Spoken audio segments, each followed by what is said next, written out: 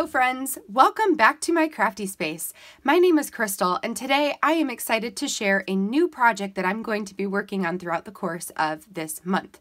So what I have in front of me is a traveler's notebook album that I'm going to be making for a vacation that my husband and our children and I took last summer. So this was a trip that we did up north in Michigan to Traverse City, where we did a bunch of things with the kids, but then we also did some wine tasting and went to some breweries together. This was a project that I designed, and I put all the pieces together right after that trip happened, but then never had the chance to actually put it together. The nice thing about that is because I did have it all kind of figured out, and I've got on my computer, I've got like a virtual flip through of the album that I can go back and reference. All of my journaling is already done, and because I did all of that, it's going to make the task of putting this project together that much easier. So what I've done is I've gone through all of the spreads that I had ready to go, and I split them into four days worth of spreads. So for the next month, every Saturday, I'm going to be taking one of these packets of spreads and putting them together in my book. My book is just homemade, so my cover is a pattern paper from the Paige Horizon collection, and then I already have a bunch of just plain white paper to work with, and I did go ahead and stamp out the title back when I was designing this page. So the title page is done, but the rest of it I still need to do. Once I get the pages all done in here, the last thing I will do is stitch this book closed and trim off the excess around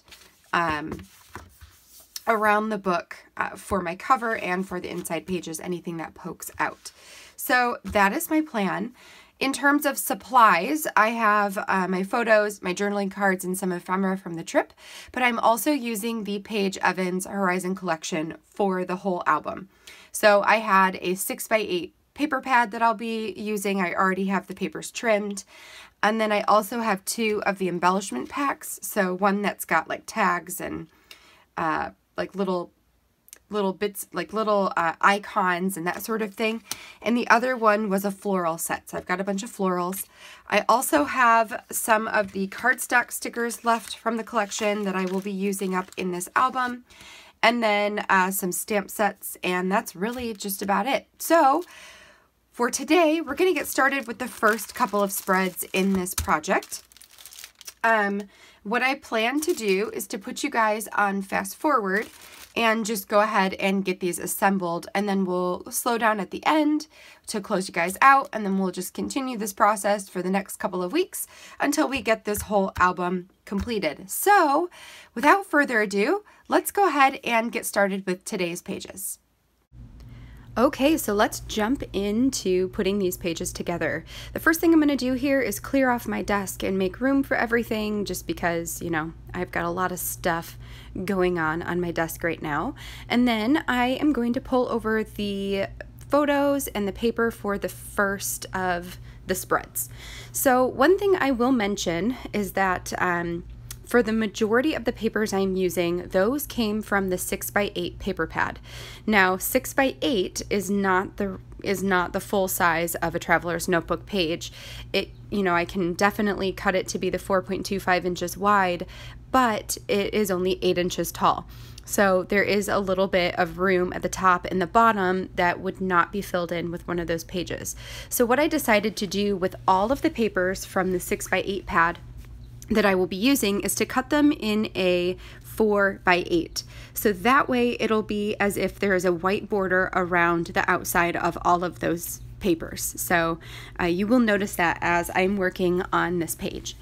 So the first thing I did there for this one was to go ahead and adhere down that Big Cat Brewing Company logo right there. Now, when I go on trips like this, I always pick up ephemera. Like, I will grab brochures, I will grab business cards, I will grab whatever I can get my hands on, especially things that has the names of the places we're going to.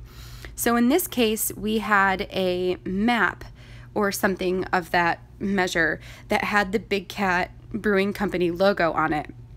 So I brought that home and fussy cut the logo out in order to use it on my photo right there. So I just taped it down with my roller adhesive. Then I wanted to make a little flip out portion. So again, I have that little square map, which was part of a larger map. It was just like a little section to highlight that specific town, which was Cedar, Michigan. That is where this brewery is located. So I cut that out into a square. It was a square to begin with, but I created my own journaling card, which says "We ate here."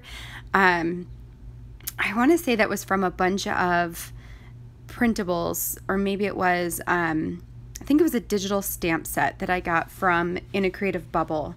I'm pretty sure about that. Anyway, so I made that one myself, just a little square journaling piece, typed in the menu, the food that we ate at this all-you-can-eat buffet, and then I printed out a picture of Jonah and I in a little square. So I've got a picture of Aaron and Izzy and a picture of Jonah and I. That's who went to this, this brewery, which, because we went there in the morning, it was just like an all-you-could-eat buffet, and we had heard really good things about it. So it was delicious. It was very good. Anyway, then I took a piece of scrap cardstock. You can also use like regular copy paper. It has a nicer fold if you use regular copy paper versus cardstock. I just had cardstock like literally right beside me, so I just grabbed that, cut a piece at 2 inches wide by whatever that square was tall. Let's say that was like 3 inches tall, and then sandwiched the top flip part on top of it, and then adhered the other one down onto the back, so I could just put the whole, adhere the whole square down onto the background paper, and then that one portion flips up. Then I went and grabbed my score tape. That is my favorite way to adhere down pages like this into a book. Went around the perimeter of the photos and of the background paper, and then I'm just adhering those down onto these loose papers. So like I said earlier, this notebook is homemade, so the book did not come assembled, and I actually prefer it that way. I find that they are so much easier. It's so much easier to work with loose papers versus working in a book that has, staples or that's already sewed shut. So I don't mind that at all. And now we're going to move on to the second spread. So this one is pictures that I took at a winery that we went to. It's one of our absolute favorites, called 45 North in Traverse City. So this is all Traverse City area in Michigan. So from 45 North, I grabbed one of their pamphlets, and I'm just going to use 2 parts of it in order to create a flip out portion on this next page.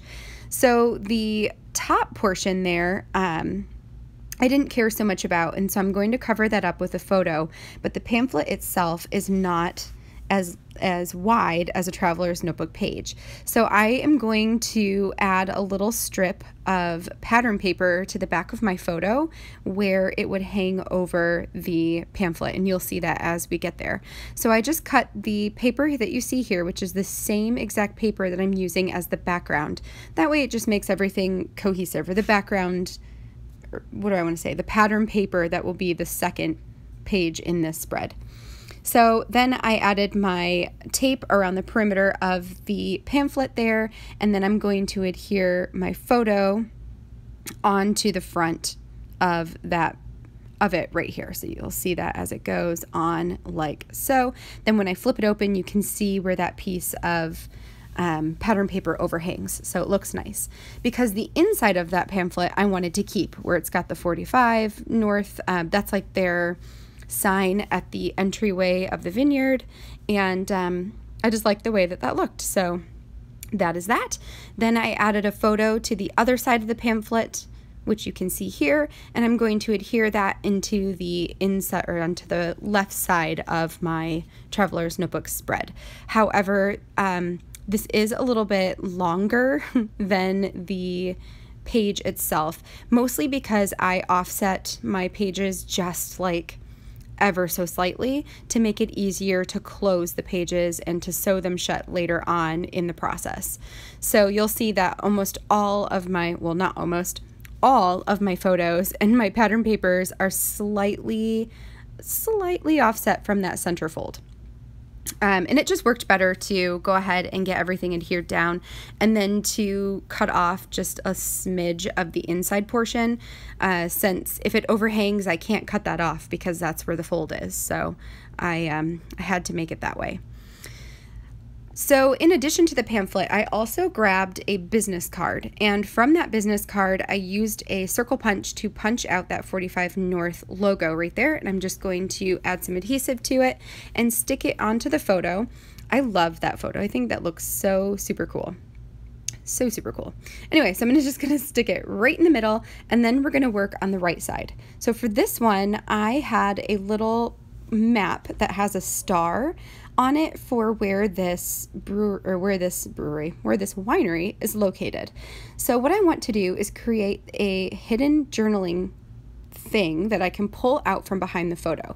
So I added score tape, just 1/8 inch score tape to the very edges of the photo. And then I'm going to add another at the bottom. But first I want to adhere and create this journaling portion so that I can stick it on the back of my photo like this. You're going to see in just a second, and it's going to let me know where to add my score tape at the bottom so that the journaling doesn't get lost behind the photo. I think that'll make more sense here in a second when we get to that. But I also want to add something that I can pull out this journaling with. I do leaf through the ephemera pack first just to see if there's anything that I could use as a tab. I ultimately don't find anything. So what I will do is go into my stash of tab stickers. Mine are from, what do I want to call it? What is it called? Illustrative Faith. There we go. My tab stickers are Illustrative Faith. They are no longer available in their sticker form. They are available in a cardstock form, but I also know that there is another company. I will link it in the description box below. There's another company that does tab stickers like these ones, but I love them just for adding a quick tab onto either a pullout or a page or, you know, something of that measure. So, but yeah, so Illustrative Faith does still have them in cardstock form. They just, you would have to add your own adhesive to the back of them. So that gives me my tab at the top. Now I can position it on the back of that photo, add my adhesive so that it will, it'll stop the journaling from going all the way down back behind and then making it really hard to get it out. And then I'm going to go back through this this ephemera pack. I'm going to go back through the ephemera pack one more time and see if there's anything else that I would like to add to this page just to spruce it up a little bit. I find this floral cluster and I really like the way that it looks. It has all of the colors from the Painterly background paper and looks really good. And then I found another, it's like a, what do I want to say? It's kind of like a tiny word sticker, but it's not. It's something I had to trim out. And I want to say it says happy and something. I can't really remember. Happy. Let me see if I can see it. Happy today. Happy today. Yes, happy today is what it says. So I'm going to stick down my photo, just making sure to get it nice and centered. Then I can insert my journaling right behind it, stick that all the way down. I'm going to add that cluster down at the bottom right corner of the photo, just to give it almost like a photo corner type look, I suppose. And then I will add this little word bit right next to that underneath the photo just to complete the clustered look. Now that is going to be it for this spread. So I'm going to do the same thing as before, add my score tape to the edges all the way around both of those, and then we will adhere them into the book. Yes, so I only have one roller dot adhesive left, like one refill of it, or I should say the last refill is in my roller adhesive right now. I need to place an order for more. So I will be using a lot of score tape throughout the process of this album, but I do edit a bunch of it out. So you don't have to see me like stick the tape down and take the adhesive or the sticky back part off for every single thing that I do here. But just know that there is a lot of score tape in this project, but I do use roller adhesive. I do. I don't only use score tape. I just have a ton of it in my stash. So, you know, that is that. So next I'm going to trim off the edge right here just to get everything lined up correctly. And then I'm going to pull over both sides of the spread and see if I want to add any additional embellishments to the inside of this flip. Ultimately, I'm going to find a sticker from my sticker sheet, and these are cardstock stickers that says experience. And I played around with some different places where I could put it, and then ultimately I put it kind of where it is now, but just a little bit down from there. The pamphlet itself was like a velvety cardstock texture. Like, it felt really nice, but it also made it easy to pull up the stickers when I didn't like where they went. So that's where this is going to go, and we're going to call that spread done and move on to the next one. So this next spread is a picture that my husband took of me and Izzy when we were walking like in this downtown area in a place that's called Sutton's Bay. So it's part of the Traverse City area.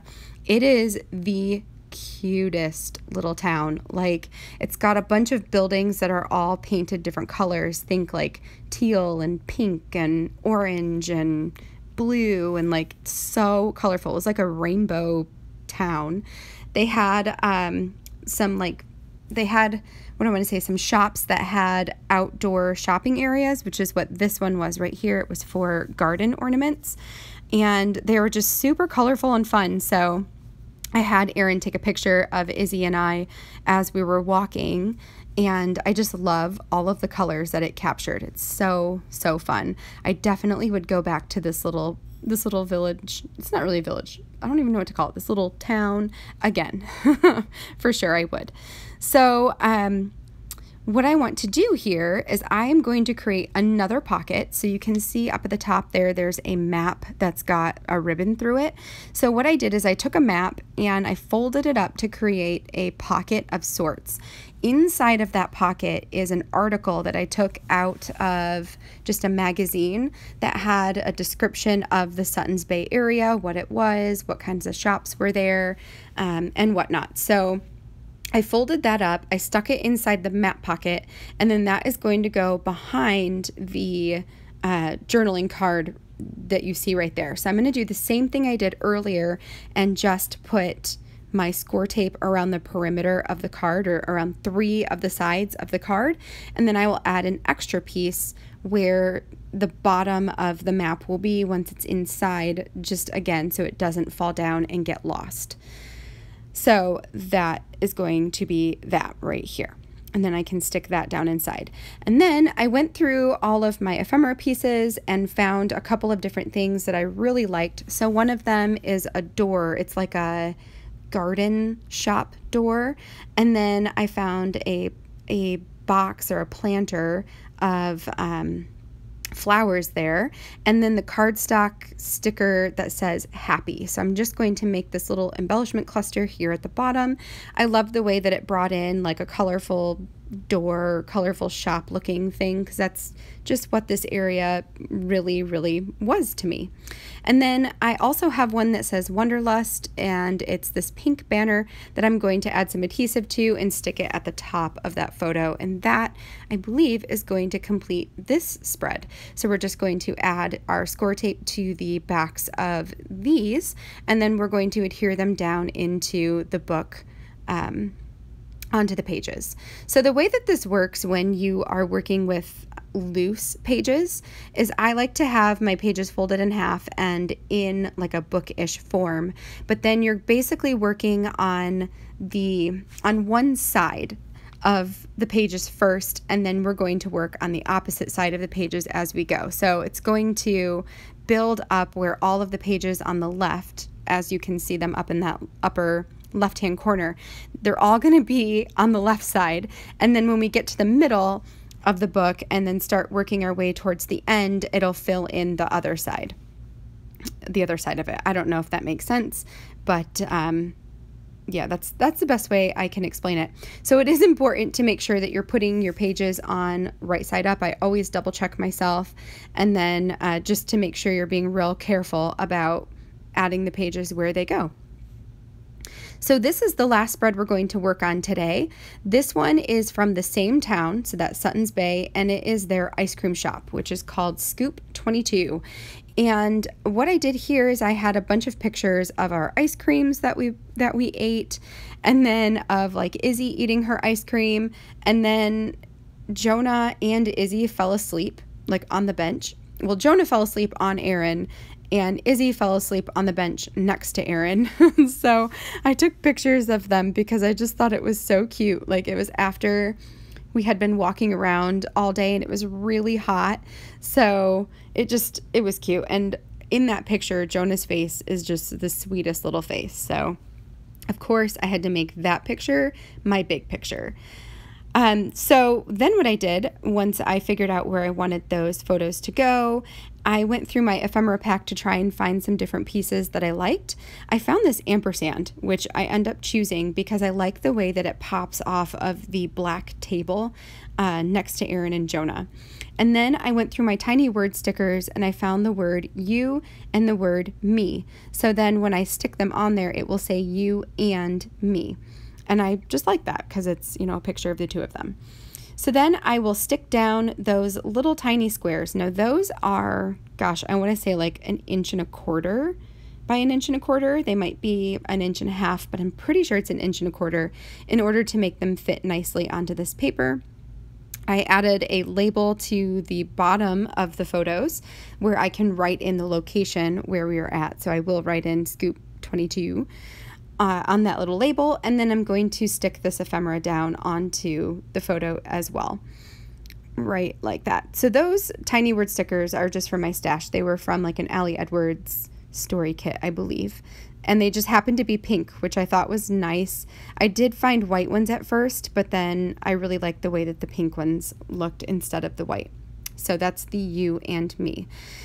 Last but not least, I'm going to go through my stickers, see if there's anything I like there. I considered adding that Discover sticker up at the top and ultimately decided against it.